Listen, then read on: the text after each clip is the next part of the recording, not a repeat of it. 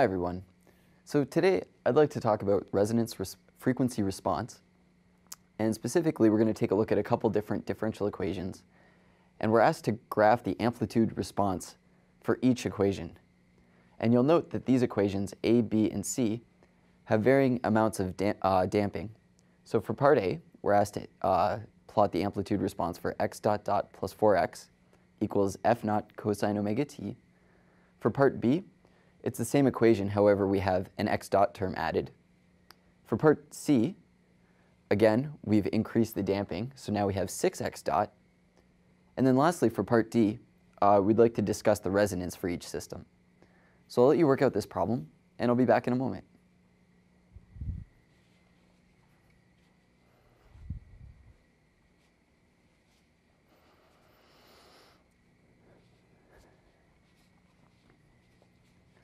Hi everyone, welcome back.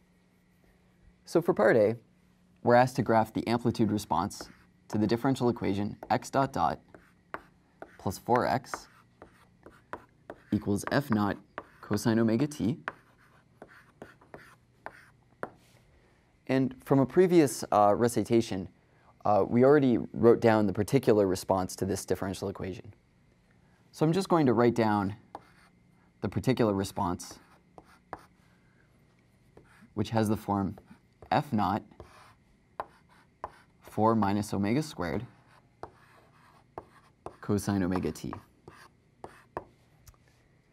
Now, the amplitude response is defined as a ratio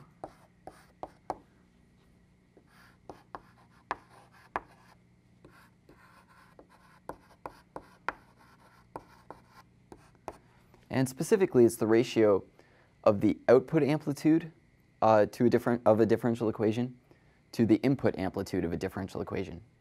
So in the case at hand, we have the output is a sinusoidal function whose amplitude is f naught divided by 4 minus omega squared. So it's the output divided by the input. These are both amplitudes.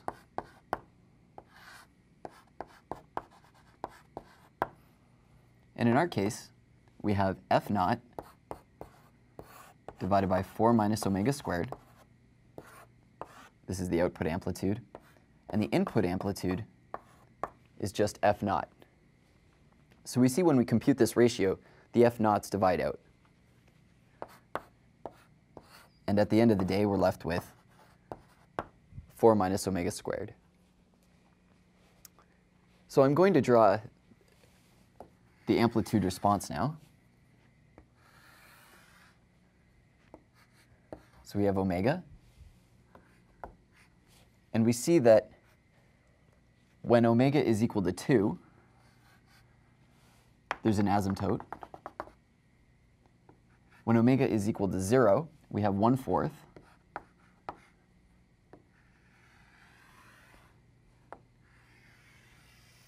And specifically, we have this tent-like function. So this is the amplitude response.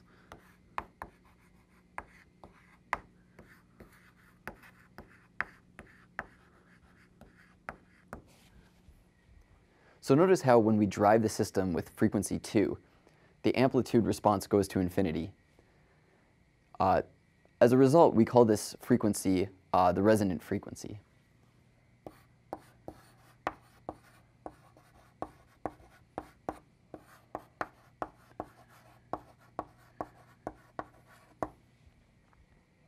Okay, so this concludes part A. For part B, we have a differential equation with damping now.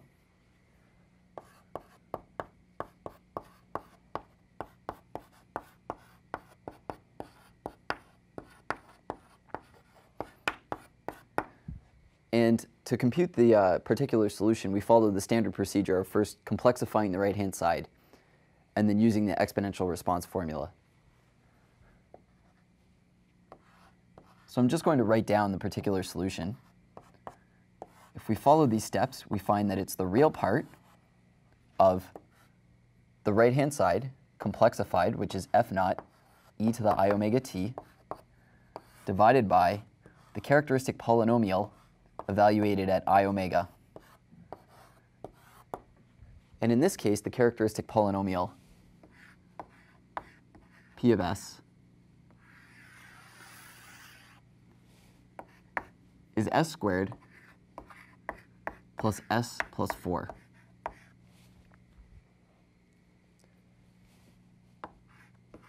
P of I omega is then 4 minus omega squared plus I omega. And when we put the pieces together, we end up with a particular solution which looks like the real part of 1 over 4 minus omega squared plus I omega F naught upstairs e to the I omega t. Okay, so we're asked to compute the amplitude response formula, or the amplitude response graph. And if we take a look at this, we see that the denominator here is really just a complex number. So we can convert it into the form of r e to the I phi. Now, the amplitude response is defined as the ratio of the output divided by the input. And so the output amplitude is going to be the magnitude of this complex number.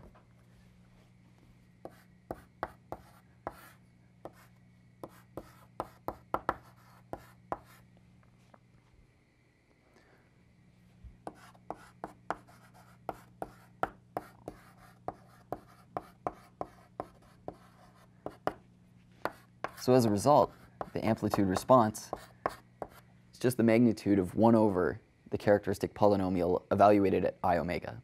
This is also sometimes referred to as the complex gain.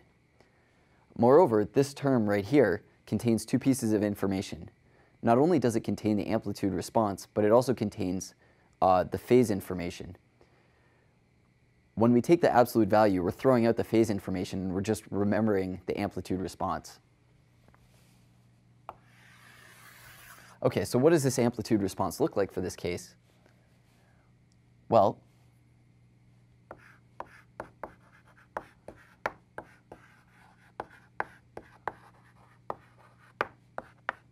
we have 1 over, and it's the magnitude of this complex number, which is 4 minus omega squared plus I omega. So I just take the real part, square it, add it to the imaginary part squared, and square root the whole quantity. Now there's the question of how to graph this, and we see that well, first off, the square root's an increasing function, and we see that we're 1 over an increasing function. So there's a trick, which is to just look first at sketching this piece which is under the radical sign. And if you look at maximizing, trying to maximize this function, so finding the critical points, we'd see that in this case, we have one maximum to 4 minus omega squared plus omega squared. And this is at when omega equals the square root of 7 halves. It's actually a minimum. Sorry, this is a minimum.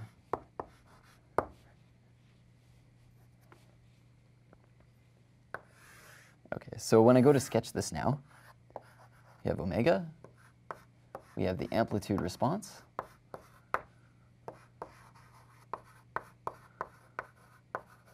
okay. Now I'm going to draw in root 2, or sorry, just 2 from our previous diagram. Now the square root of 7 halves is just below 2, so square root of 7 halves.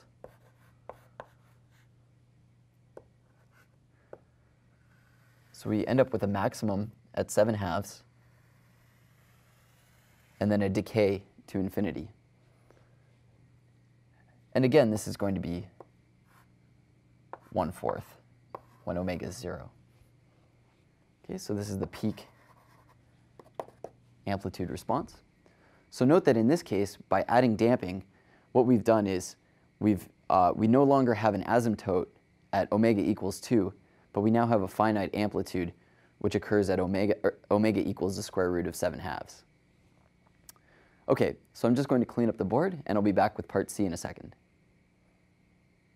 For part A, we have a resonance response, or sorry, an amplitude response diagram, which looks like a tent function.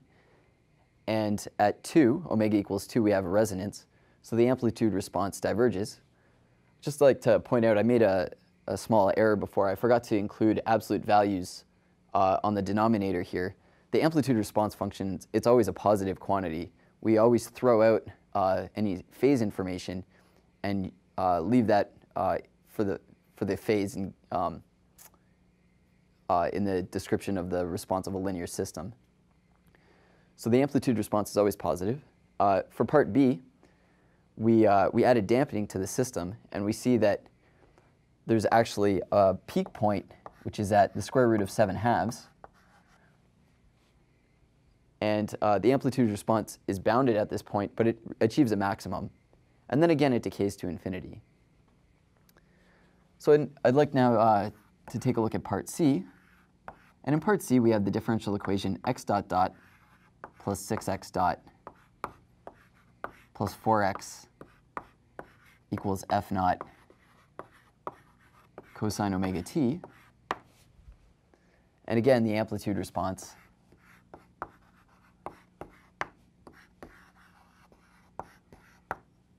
is going to equal 1 over the absolute value of p of I omega. And in this case, p of I omega is going to be 1 over, well, we still have the 4 minus omega squared term. Instead of x dot, we now have 6 x dot, which gives us 6 I omega. And then again, we want to take the absolute value of this complex number. And when we take the absolute value, we just get the sum of the real part squared plus the sum of the imaginary part squared, which in this case is going to be 36 omega squared. The whole quantity is square rooted, and then we have 1 over this value. So now if we'd like to plot this function, we can still do the same trick and try to maximize or find the critical points of the denominator under the radical. And if we did this, in this case, we would find that the only critical point is when omega is equal to 0. Secondly, if we look at omega going to infinity, we see that the denominator goes to infinity, so this whole quantity must go to 0. So if I were to go back here to the amplitude response for part C, again, when omega is equal to 0, it's going to start off at 1/4. I've just argued that it goes to 0 as omega goes to infinity. And since there are no critical points, we must smoothly paste the function between the two. And in fact, it's always decreasing. So the amplitude response in this case is just a decreasing function. OK, so this concludes part C. And now I'll take a look at part D, discuss the resonance for each system. So in part A, we had no damping, and we saw that there was a resonance at omega equals 2. And the resonance manifested itself in the amplitude response graph with a pole, or a divergent asymptote at omega is equal to 2. So as you drive the system close to omega equals 2, the amplitude of the system starts to diverge. In case 2, we introduce damping into the system. So we still have a very large amplitude response at omega equals the square root of 7/2. However, it's no longer infinite. And then lastly, when we increase damping even further, so we had the 6x dot term, the presence of a peak disappeared. And in fact, the amplitude response just monotonically decayed from 1/2 to infinity. So it just constantly decreased to 0. So I'd just like to conclude there, and I'll see you next time.